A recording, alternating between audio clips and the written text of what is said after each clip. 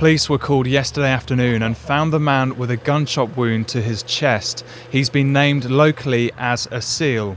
Armed officers cordoned off this area and the victim was taken to the Northern General Hospital where he died from his injuries. Residents say that the victim was either in or near a black Mercedes car that he'd been driving when he was shot. It's understood that the victim lives in this area with relatives and was going to a family gathering when the attack happened. South Yorkshire Police have appealed for information over the shooting. Mark Ansell, BBC Look North, Upperthorpe in Sheffield.